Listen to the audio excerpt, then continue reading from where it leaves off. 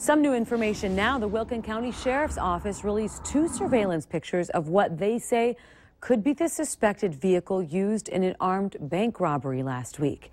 Here's a look at some of the pictures. The sheriff says they're looking for this dark SUV, possibly blue, and believe it could be a Ford Expedition from the mid-2000s. The sheriff says a witness account led them to this vehicle. Investigators followed up and found the vehicle on video leaving Rothsay at the time of the robbery. It happened just before 1:30 last Tuesday at the Farmers State Bank in Rothsay.